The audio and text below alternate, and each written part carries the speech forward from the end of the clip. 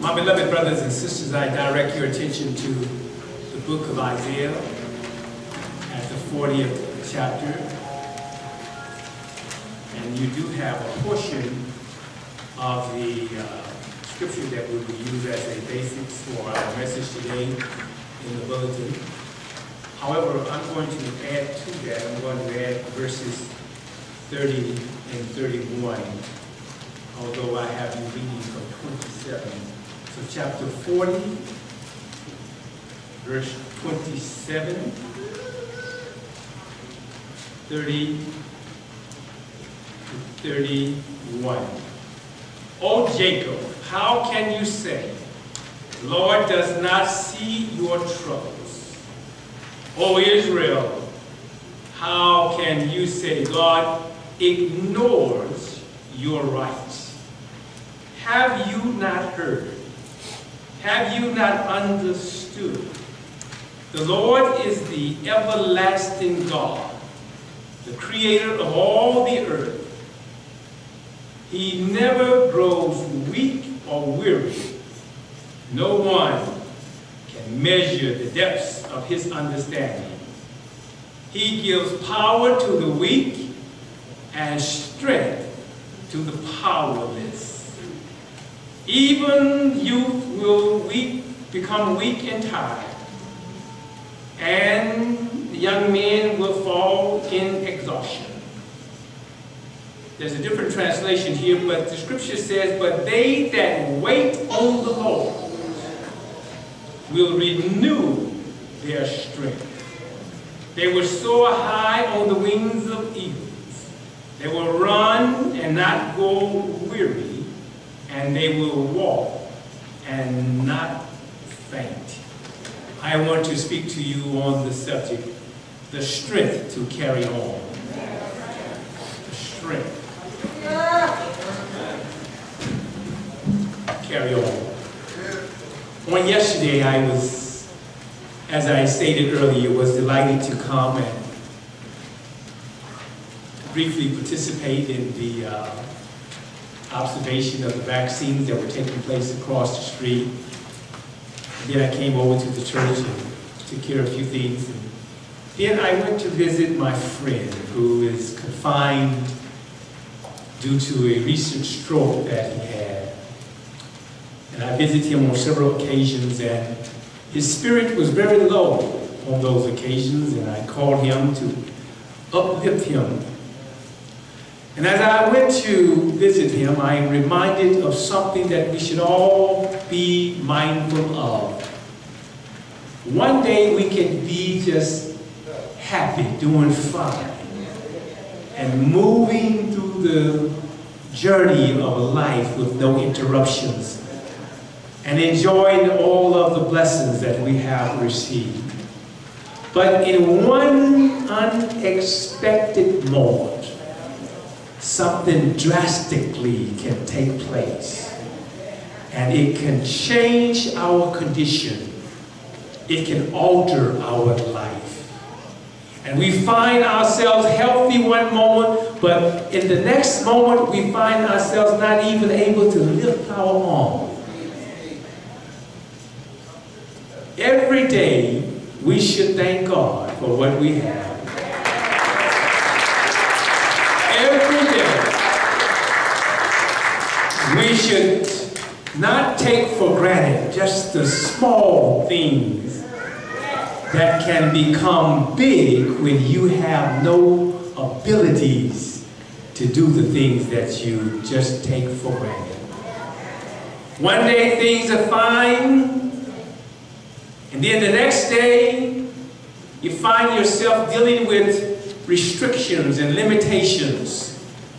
Unexpected challenges are now new in your life.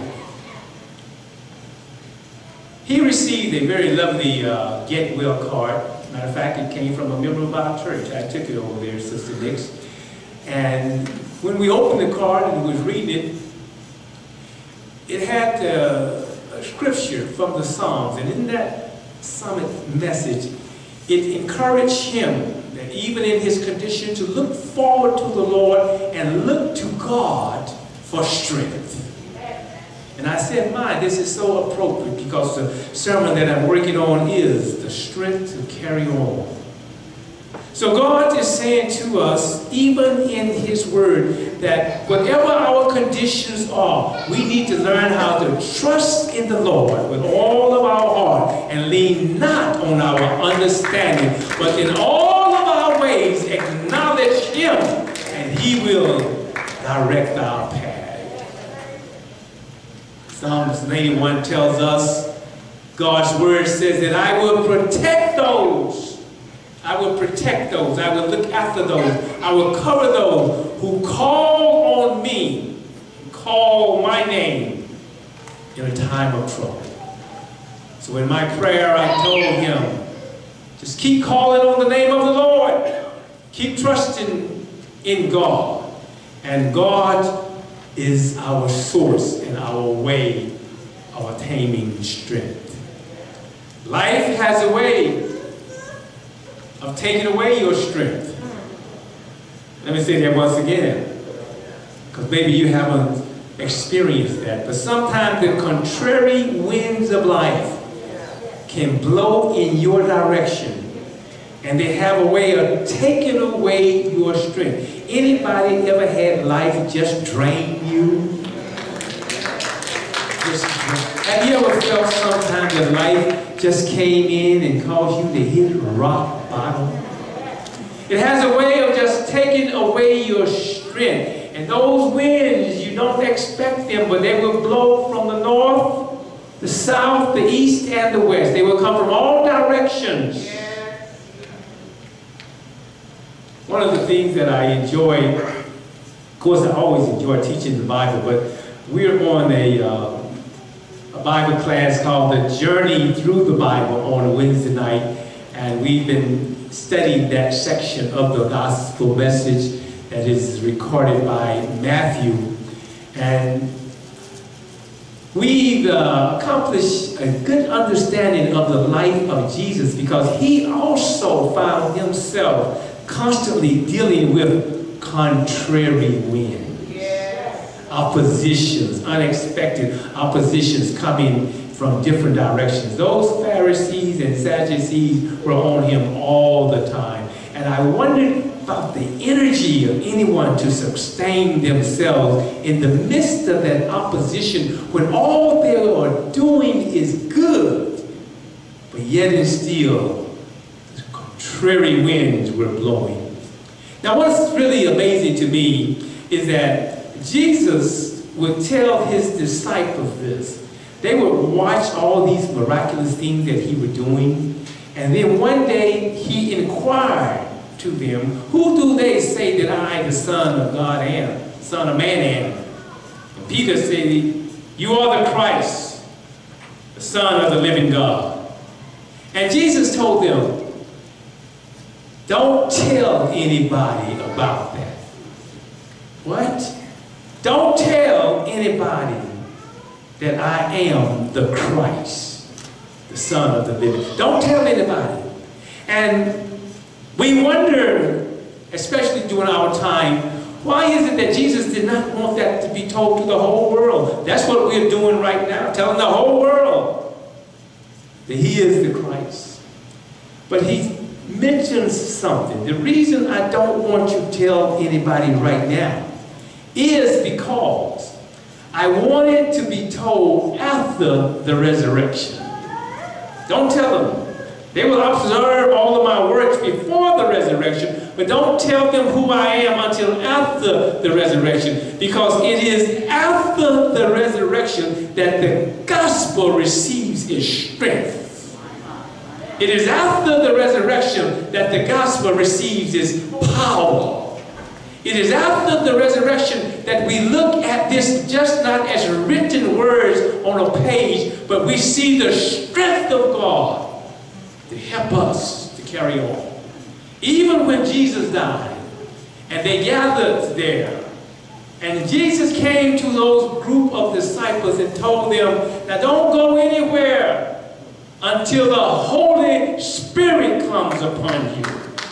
And when the Holy Spirit Spirit comes upon you, then you can go out and prophesy. Then you can go out and baptize and teach the Word of God. Because now the Holy Spirit is not going to come until after the resurrection. And after the resurrection, the Holy Spirit comes upon you. And that's when you have power, and that's when you have strength to carry on. Anybody got the Holy Spirit today? Praise God. Are you living in the understanding of the after the resurrection impact that we have? See, Holy Spirit's power gives us strength. It is the power and the source of the miracles that we pray for. Holy Spirit, it inspires us to go on, even when it don't look like we're going to make it. We are challenged to go on, trusting in the Holy Spirit. The Holy Spirit, it gives us the strength to just carry on right in our weakest moment. We move forward. We don't turn back. We don't look down. We look up because we are empowered by the Holy Spirit to carry on. Now here in the scripture in Isaiah 40, God challenges us with a series of questions. And in verse 26, he tells us, God challenges us, he says that, look up into the heavens. Who has created these things? That's the question. And many of you, sometimes you need to just get out at night by yourself and look up into the heavens. Look at all those beautiful stars.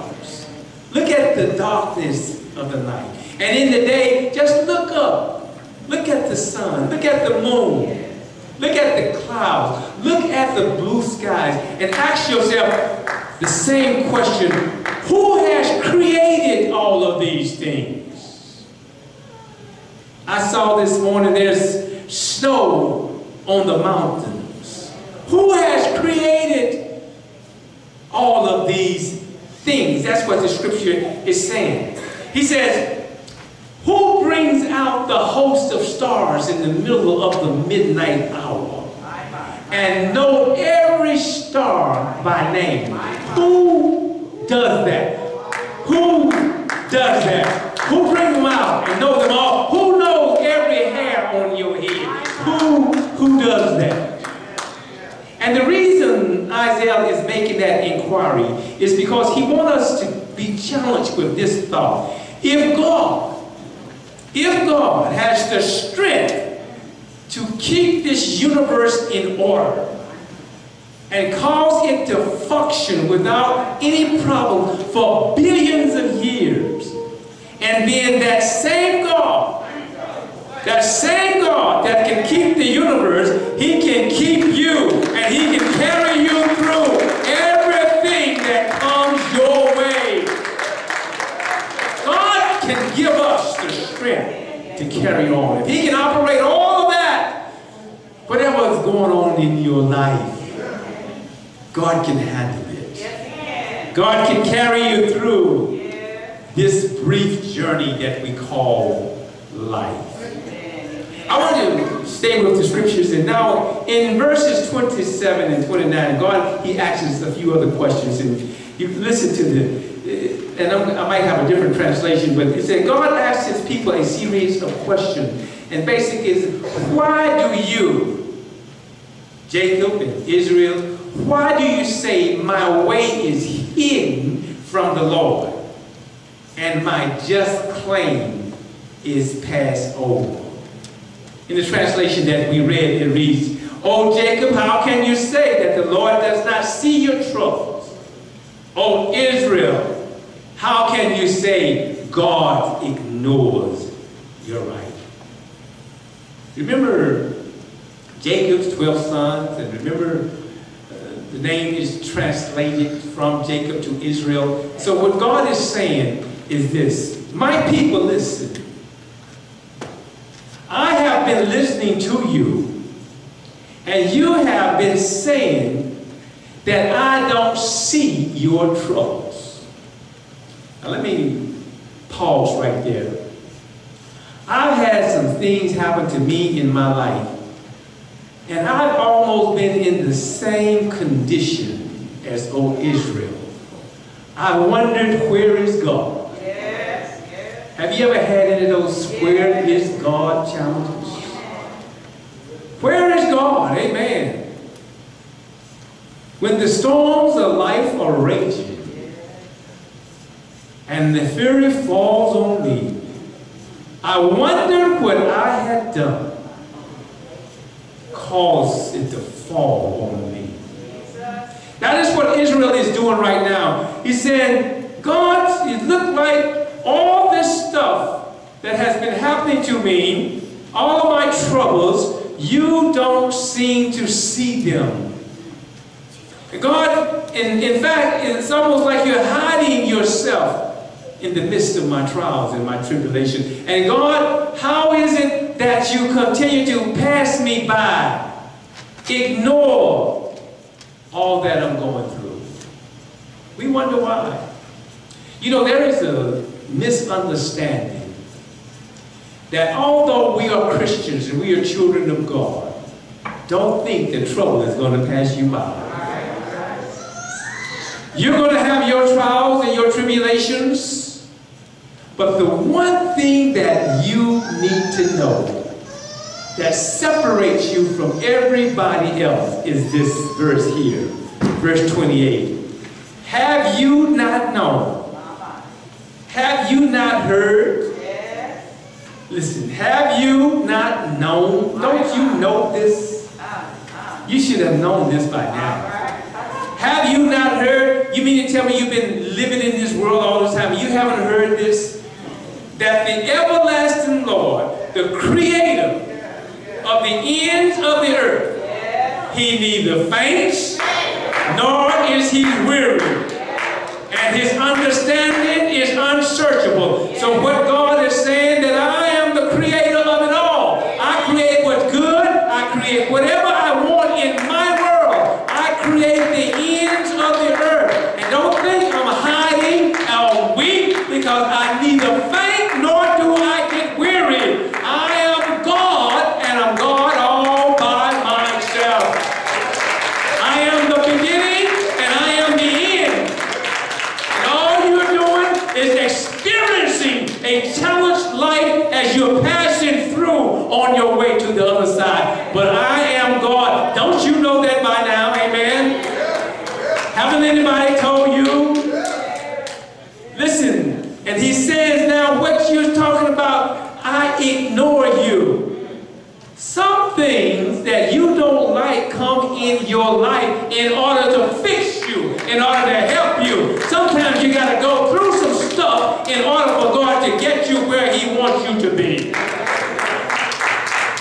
Sometimes your trials come to make you stronger. So God created the ends of the earth, and he's able. He says, now listen, don't you understand that my understanding is unsearchable? In other words, God said, I can't even explain it to you. Your mind can't even comprehend my mind. You don't even think the thoughts that I think.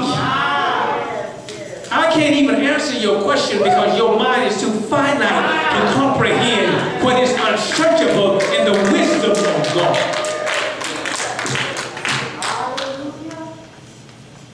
You can't understand it. But the only thing that you can do, trust in the Lord with all thy heart and lean not on your own understanding. Just lean on the unsearchable wisdom of God.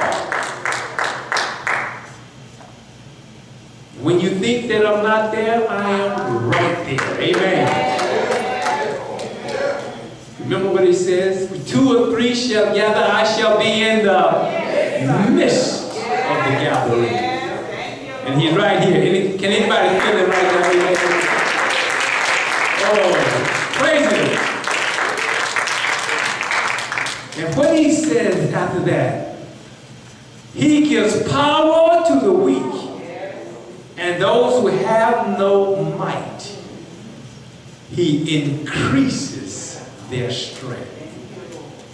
I remember years ago, before President Barack Obama hit the scene, we were downtown Los Angeles and we were at a fundraising event for then, the candidate was Jesse Jackson. And we were at that event. And every time I read this scripture, I kind of think about that event because it was something powerful that took place. I got a chance to rub elbows with some people that I've read about and seen on television. I met Jane Fonda and a lot of other people. But just before Jesse came to speak, Mariah Carey sung this beautiful lyrics. And I don't have it verbatim, but somewhere in the midst of it, it says something like this, that when all of your strength is gone, and then a hero will come along.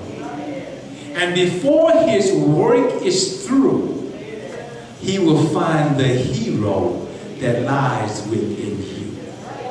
He will be your hero, but yet and still, he will start doing some things that will bring out the hero in you. So this scripture says, he gives power to the weak, and those who have no strength, he increases their strength. God brings out the hero in every one of us. He gives us strength. As a matter of fact, the verse in Paul writes this, he says that in your weakness, there is my strength. And Dr. King put it like this here. Sometimes, only when it is dark enough, can you see the stars. He'll bring out your strength in the midst of your most troubling moment. You will find that God will give you the power to carry on. He gives strength to the weak.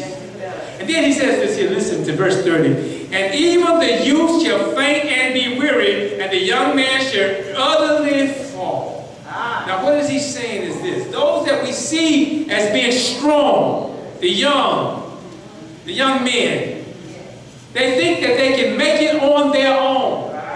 And we need to understand that we can't do nothing on our own. And the more you attempt to do it, you will discover that I don't care how strong you think you are, you will utterly fall. You will utterly fall. We can't make it in this world by ourselves. We need the Lord. Now, as we come to verse 31, which is the last verse in chapter 40, I'm going to focus a little time here because I want you to comprehend something. Because up until this time, we've been talking about God, who God is. But now I want to shift channels and talk about what God does. What God does. As he gives us the strength to carry on. Now there's a portion to this. It's almost like when Jesus was walking around and somebody touched him. And he said, who touched me? And all these people were around him and those disciples, everybody is touching you. No, he said, who touched me? Because this particular touch was different than all the other touches. So who touched me? Somebody got in touch with Jesus and Jesus could feel the touch. And so he said, who touched me? And there was a lady, she was sick and she had been sick a long time. She had an issue of blood and had been bleeding a long time. And she touched Jesus. She asked for healing. You know what Jesus said? And your faith has made you whole. So he implores faith for cure, for healing. And now, he says when we are weak and no strength. My favorite verse is this. How do we receive? God is going to tell us how to receive strength. And then he's going to explain the different kinds of strengths that we will have during the various phases of our lives. But this is how you receive strength. And really, I can close the sermon down with this right here. He says, the young men will faint. They will fall. They will be exhausted. But, somebody say but. Say it one more time. They that wait on the Lord, praise God, shall renew their strength. I can stop right there. That's what we call shouting time. Amen. You see, the secret of requiring strength is not on your own effort, not on what you can accomplish, not with your mind, not with your spirit, or with your body. What you need to do is just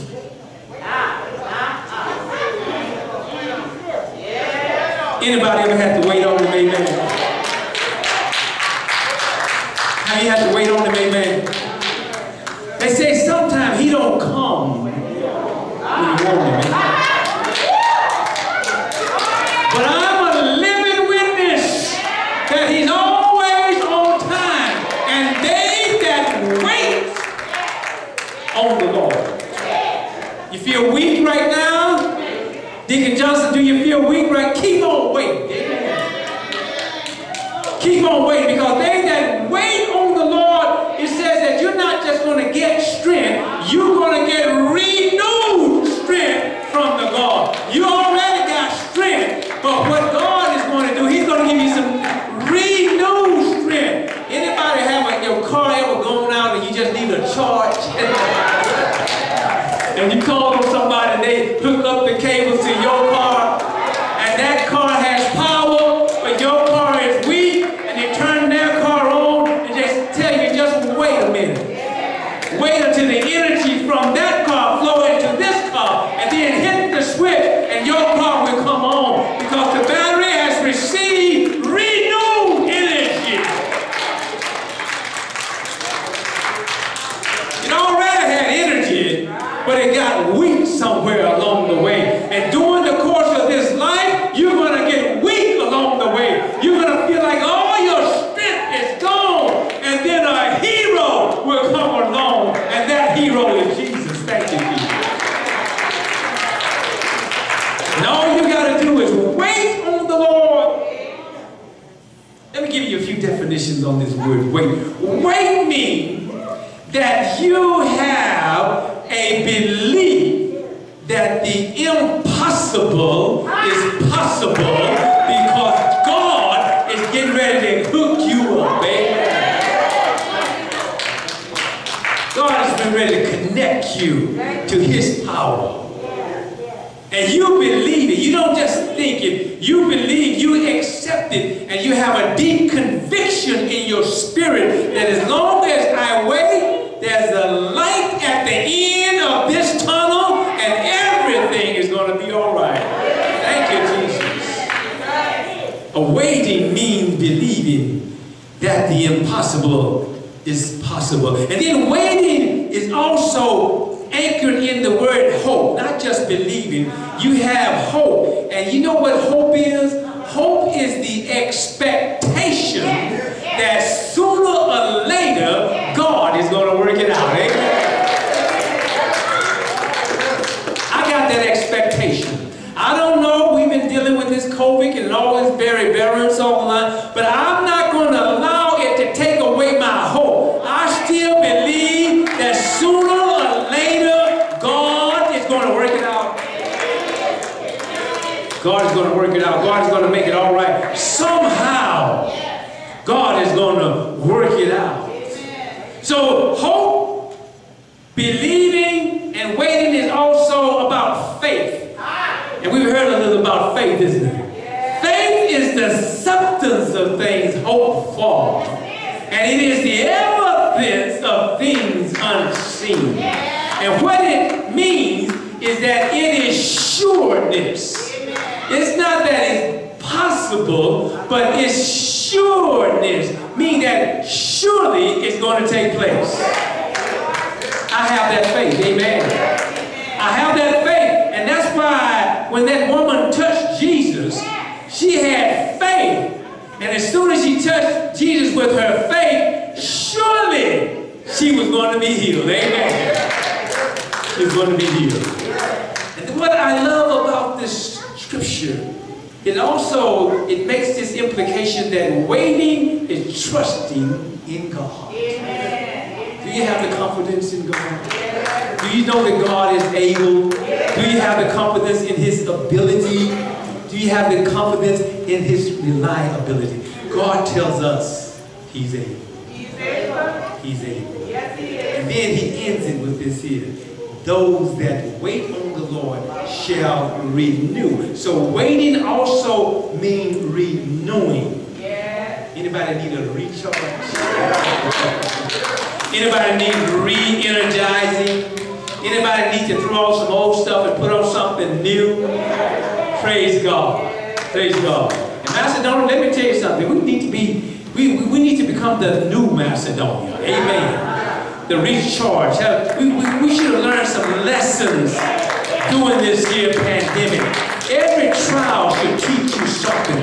You shouldn't want to go back to the old stuff anyway. You need to go forward with a newness, a new love, a new appreciation for people, a new reason to believe that God brought us through. Amen. No more egotism. Playing church, trying to be big and important. No, no, no, no. Trust in the Lord with all your heart.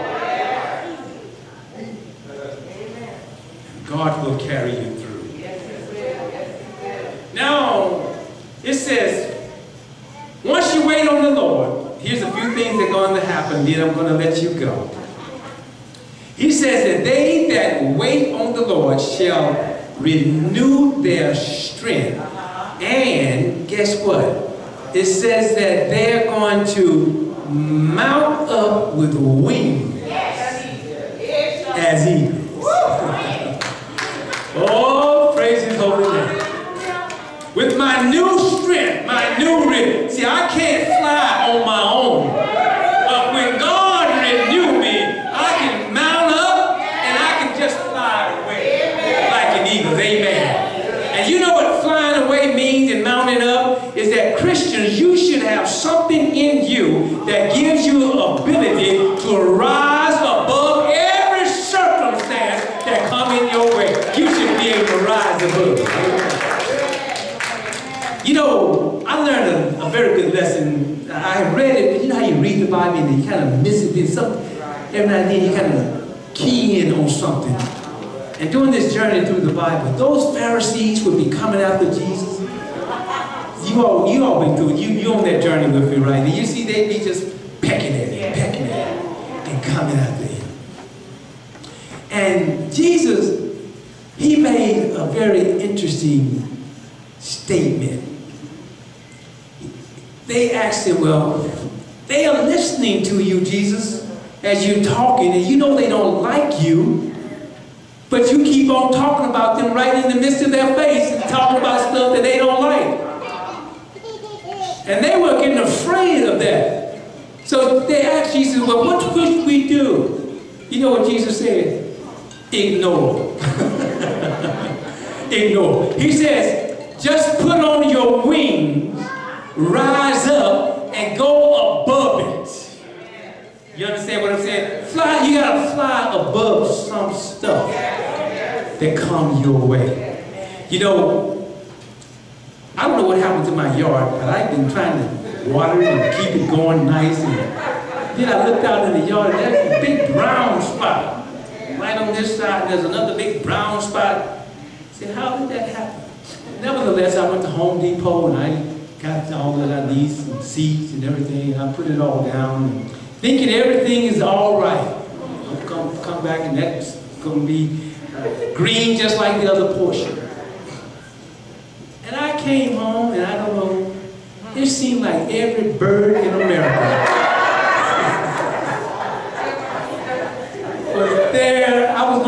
dirt to put over it, you know, you got to cover it up. But I didn't get the dirt in time. They ate up all of my seeds, amen. And they started pecking down grasses all over, everywhere. I mean, they've been having a party. So I decided, big old me, you know, little old bird, I'm going to go out there and take care of that situation, these birds. Right?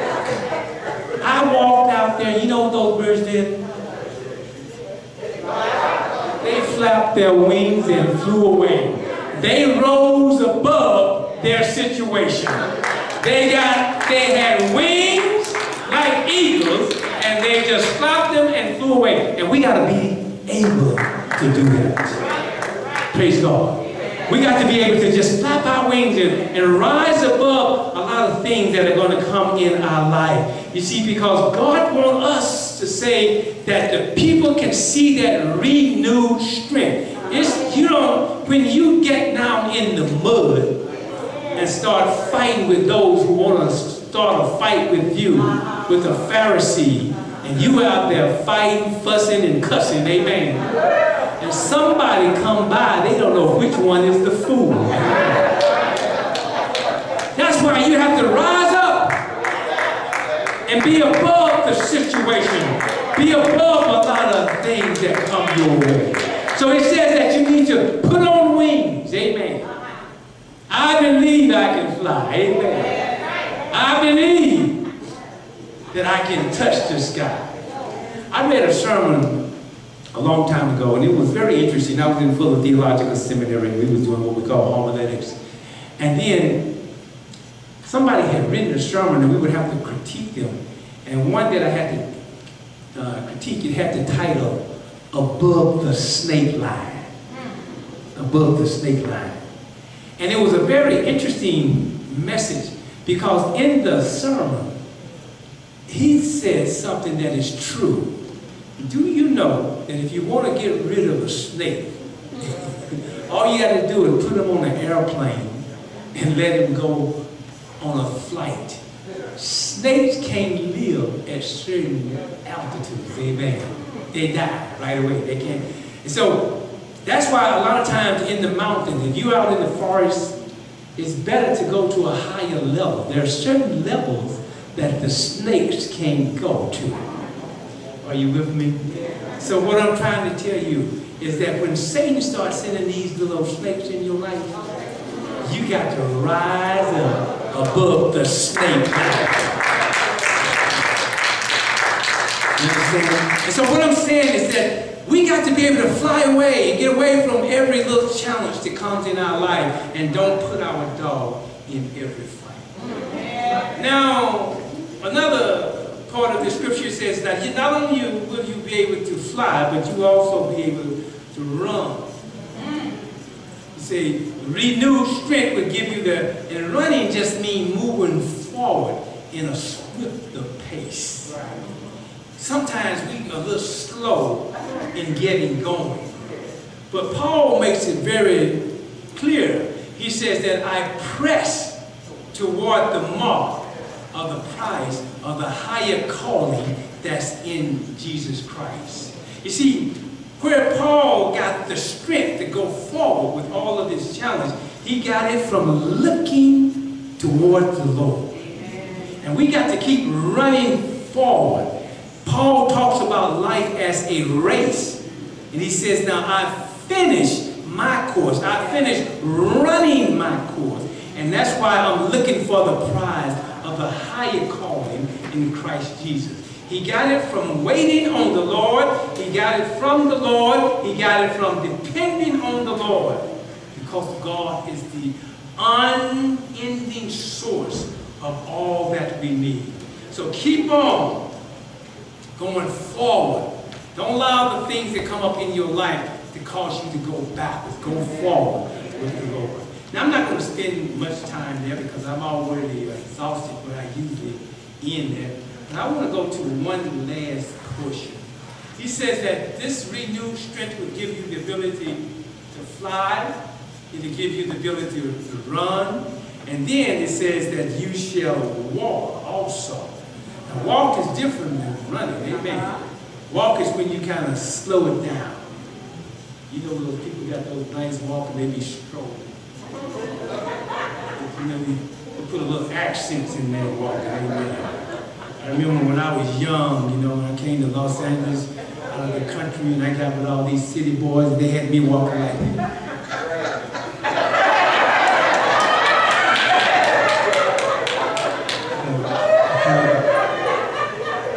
Then I went back home, and I got in the Marine Corps. Yeah. They had me walking like this.